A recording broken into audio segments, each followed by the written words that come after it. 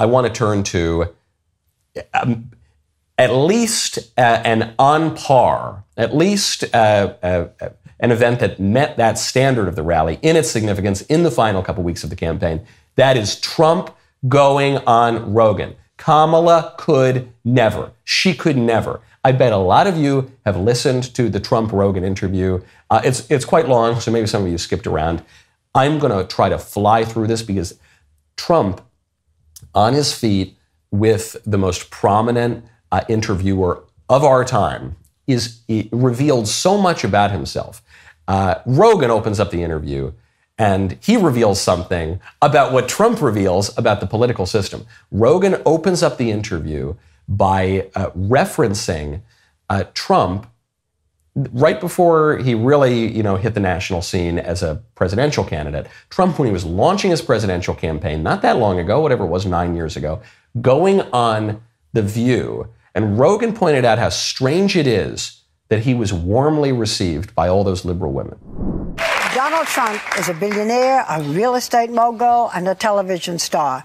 But does he really want to add president of the United States to his resume? A lot of people would like him to. Please, let's find out, and please welcome my friend, Donald Trump.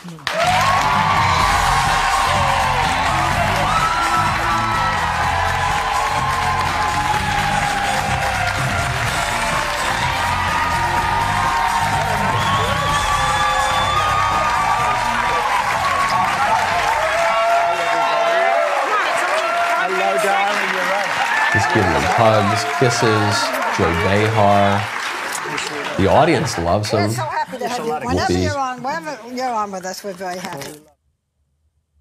Whenever you're on with us, we're very happy. My friend Donald Trump, that wasn't 20 years ago. That wasn't 30 years ago. That was about 9 years ago when Trump started running in 2015. I love that Joe opened with this. This was so insightful because it reveals something that Trump reveals about the system, which is that the system is fake.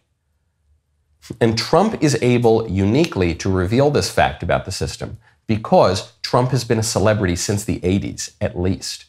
Because Trump was the toast of the town. Because Trump is not from Texas or Tennessee. Trump is a New Yorker. Trump did not come from some church movement. Trump did not come from pro-life activism. Trump did not come from any of the traditionally right-wing areas of politics. Trump was a TV star and a real estate mogul and a playboy billionaire, and New York, and not even just New York, a lot of New York still loves Trump. The liberal establishment loved him as recently as when he declared his candidacy for president. And then, when he was running and he started to do well, and then certainly when he beat Hillary Clinton, the system had to turn him into a Nazi. So Barbara Walters, my good friend Donald Trump, and Whoopi Goldberg there kissing him, and Joy Behar kissing him, they just had to, like robots, they just had to get the upgrade to their software. Boop, beep, boop, sorry, nope, Trump, evil now. And it all had to go away. And it reveals how artificial that system is. It reveals how disingenuous those accusations about Trump, and really about all the Republicans are, because they're not just calling Trump a Nazi and the Trump rallies Nazi rallies. They did it to Mitt Romney, they did it to John McCain, they did it to George Bush, they did it to the other George Bush, they did it to Ronald Reagan, they do it to everyone.